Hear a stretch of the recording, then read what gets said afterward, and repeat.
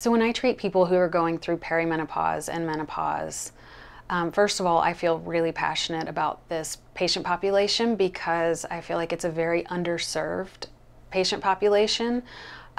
Women who are going through this typically don't expect the changes that are occurring in their body. They don't know why they're happening, and they kind of come on like it's a surprise.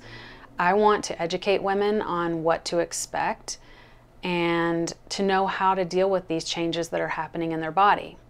When I see someone in the clinic, the way my treatment with physical therapy, pelvic physical therapy, is different is that I use frequency-specific microcurrent. With the microcurrent, we can target specific tissues in the body because every tissue in the body has its own resonant frequency.